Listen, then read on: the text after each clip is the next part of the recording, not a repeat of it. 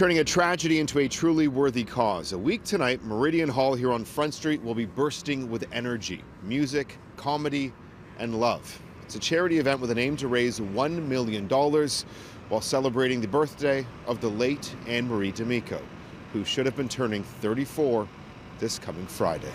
She put her whole heart into everything, and she really just wanted the best for others and try and bring them up as much as possible. April 23rd, 2018.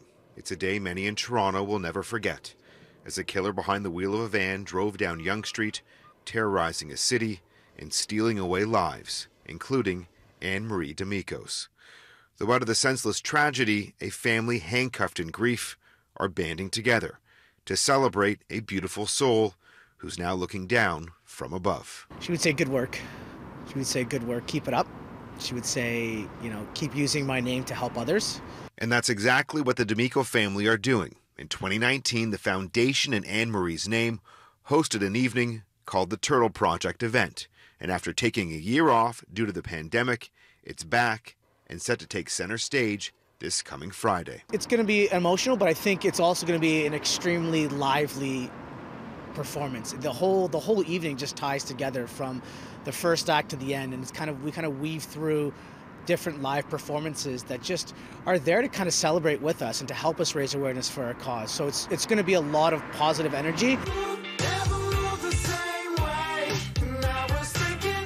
And among the live performances bringing the energy on December 3rd is Toronto pop rock duo Crash Adams. It was a no-brainer. We said yes, we wanted to be there to support the cause and just to support Anne Marie on her birthday, which we think is it's going to be a great day, and we're excited to be there.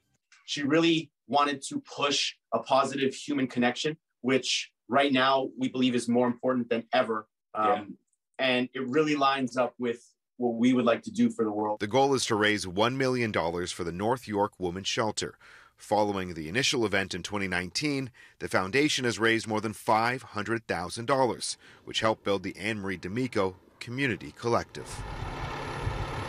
Sadly, just 2 weeks ago, a 65-year-old woman who was injured and remained in hospital for the last 3 years following the van attack died of her injuries. Knowing that another life has been lost from the horrific attack, does it reinforce the importance of the Turtle Project and the performances here on Friday? Absolutely. Absolutely. I think we all as a community need to keep striving to be better, keep loving, keep caring, keep going out there and doing more. Again, the inspiring Turtle Project event takes place this coming Friday, December 3rd here at Meridian Hall on Front Street. If you'd like to purchase tickets, you can go to the D'AmicoFoundation.org. I'm Adrian Ghobrial for City News.